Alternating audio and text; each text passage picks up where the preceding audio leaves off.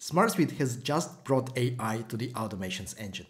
So in this video, I will explain you how to set it up and show you not one, not two, but 4 awesome use cases for this new AI action. So be sure you watch till the very end. Hi, my name is Artem, I'm a product manager at SmartSuite. You ready? Let's go. Here's what the new AI custom prompt action allows you to do. From SmartSuite, you can connect to a selected AI provider and compose a prompt using data from trigger and/or preceding actions. The response that you get from AI can then be used in the following actions. We'll spend a moment configuring the step and then jump straight to use cases. Under the Actions menu, look for the Platform AI and select Custom Prompt Action. And the first thing you need to do is pick a provider. SmartSuite supports all the leading names in the space. The sub-menu shows you a list of models for a selected provider, and each model gives you a hint about its primary use case, price, and whether or not it can scan and understand images and PDFs. Once you've picked a model, you need to provide your API key and name this connection. And naming connections is very handy when you need to use different API keys for different purposes.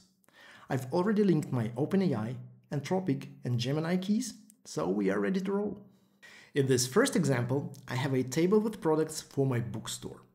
Each product has several basic attributes like title, author, publisher, price, and a very brief annotation. And my goal here is to generate a SEO-optimized product description that I can use on my website.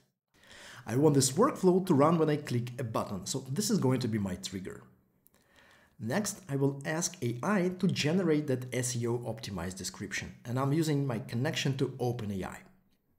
The prompt that I composed combines my exact instructions as static text and dynamic values that I'm pulling from the trigger.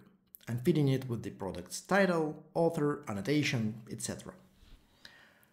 We'll set the output to simple for now, and in the succeeding update action, I will grab the output from AI and use it as an input for the description value.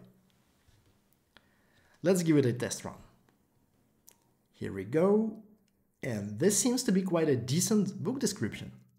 What if I needed that description to be generated in several different languages, say English, Spanish, and Italian? This brings us to use case number 2, and the automation we have just created needs to be modified just slightly. In the prompt, I will ask AI to generate 3 translations instead of 1. That's obvious. The key change needs to happen in the output section, where I will select custom instead of simple. And now I can instruct AI about the structure of the response that I expect to receive. I need 3 separate descriptions, 1 for each language, so I will compose an output as 3 independent values. And note that each value can have additional instructions. They are optional, but very often they help AI understand better what needs to go there. So I will fill them in. Now we have to change the update record action. And you can see that those 3 descriptions are now available as an output of the custom prompt action. So all I have to do is map them to my fields in the table. Let's do the test run. And here we are. All descriptions were generated as we expected. This was a warm-up. Let's get to more serious stuff. Suppose I have a centralized ticketing system where my employees submit their requests, and every request will have a title, description, a service area, and priority. Then next to it I have a table with the members of the support team. Each support person is associated with several areas. For example, Jacob deals with IT and sales-related tickets. Every engineer also has a competence level and a counter that shows how many open tickets this person currently has. With the help of AI, I want to build a workflow that will automatically assign a support engineer to a ticket. But before making this assignment, I wanted to analyze the current workload for every support engineer and also make a match between engineer's competence level and ticket's priority. I will keep the trigger very simple. It starts when a new ticket comes in. In the next step, I will search for support engineers that are associated with the service area from the trigger. And now that I have this list, I can feed it to the AI, and this is very important. The custom prompt action can accept list of records. In this case, it will be the output from the multiple find action. And I'm sending the names of the relevant support engineers, their competence level, and that counter of the open tickets. And the task will be to pick someone who has less than 3 open tickets and a matching competence level. And I will also ask it to explain its decision. So you may want to pause this video for a second and read the entire prompt.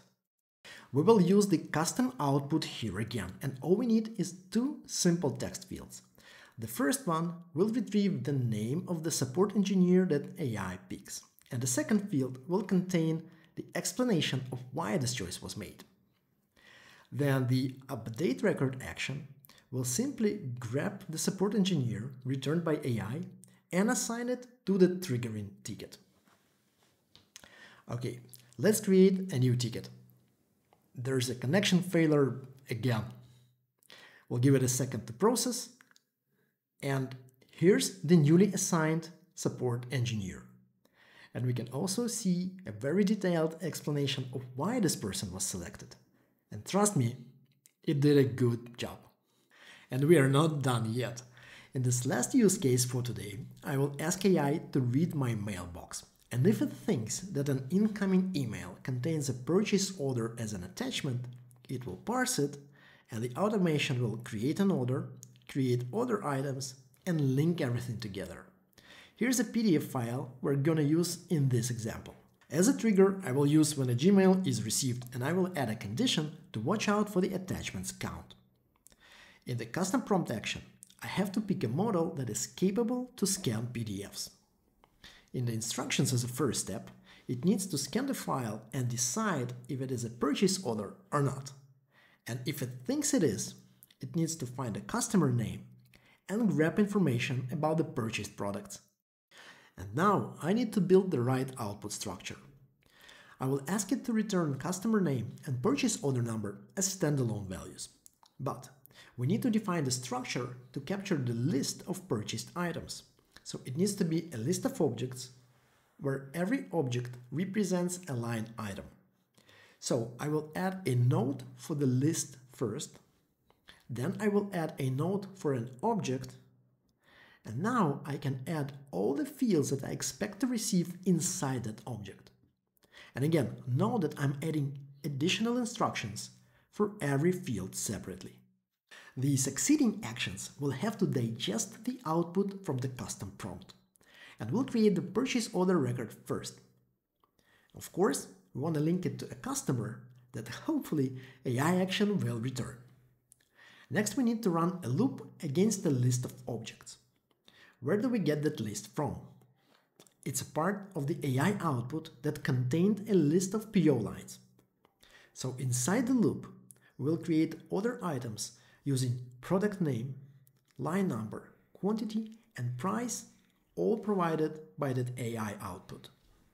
And of course, each order item needs to be linked to the purchase order that we have just created in the previous step. We are all set, so let's send that email now. Here's our purchase order, and it's linked to a correct customer.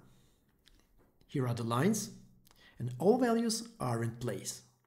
And we can also check that the PO total in SmartSuite matches to the PO total in PDF. And finally, let's check the run history. It will show you the response from the AI, so you could troubleshoot and adjust your prompt if needed. It also shows you the amount of consumed tokens to help you better understand the consumption. This concludes the introduction to AI action in SmartSuite automations. I really hope those 4 use cases I've shown will help you get started with adding AI to your workflows. If you have any questions, feel free to reach out, and I will see you in the next one. Cheers.